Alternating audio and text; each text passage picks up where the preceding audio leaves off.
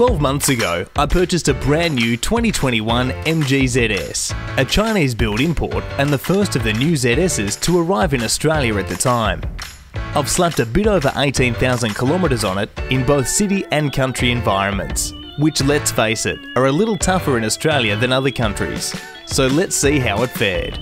Starting with the pros, for the $22,000 price tag, the MG ZS is certainly value for money, packing in the features.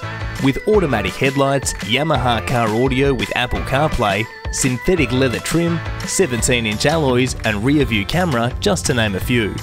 The MG ZS is economical, getting around 9.1 litres per 100 kilometres in the city and about 5.9 litres per 100 on the open road. With the price of fuel at the moment, that's been a great advantage and a huge cost saver.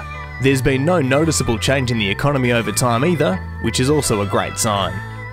In the 12 months since rolling out of the showroom, the ZS has been in for its 10,000 kilometre service that was a grand total of $243. Now approaching the 20,000 kilometre checkup, that fixed price service is $285. So both running and servicing costs for the MG ZS are pretty reasonable. The overall build quality of the MG is great and has held up well over time.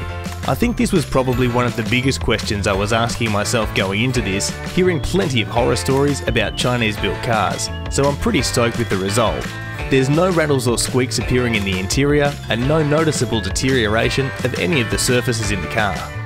In Australia, the MG ZS is holding its value really well, with private sales fetching between $17,000 and $19,000. And with the issues facing overseas manufacturers and shipping logistics, that trend looks like it'll continue for some time.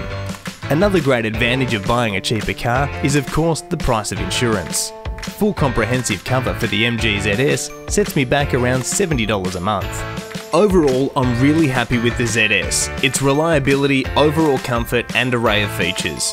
If I was really going to split hairs though, there are a few things about the ZS that do rub me the wrong way.